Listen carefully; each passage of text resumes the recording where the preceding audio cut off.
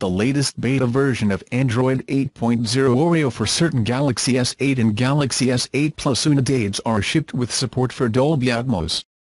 The patented audio standard created by Dolby Laboratories has been a hallmark of premium TVs for many years, and its mobile version is largely similar in that it is designed to renew the listening experience.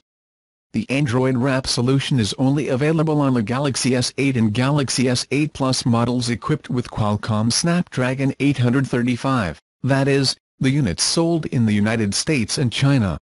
It is currently unclear if the international variants of the two phones with Samsung's own Exynos 8895 chip are also planned to receive the same functionality, although it seems a likely scenario. In addition to Dolby Atmos support, the latest experimental version of Android 8.0 Oreo for the Galaxy S8 and the Galaxy S8 Plus also brings the Android security patch January, whose content Samsung detailed several days ago, but has yet to present it to any of its devices in the West as part of a stable software package. The Oreo beta program for the flagship duo of 2017 is officially coming to an end on January 15, while its final phase of registrations has already concluded yesterday.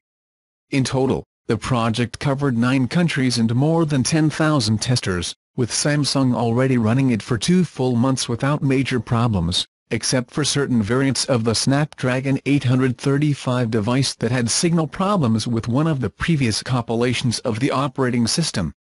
A stable version of Android 8.0 Oreo is expected to begin arriving to the Galaxy S8 and Galaxy S8 Plus units in February, which is also when the company should start an Oreo beta program for the Galaxy Note 8.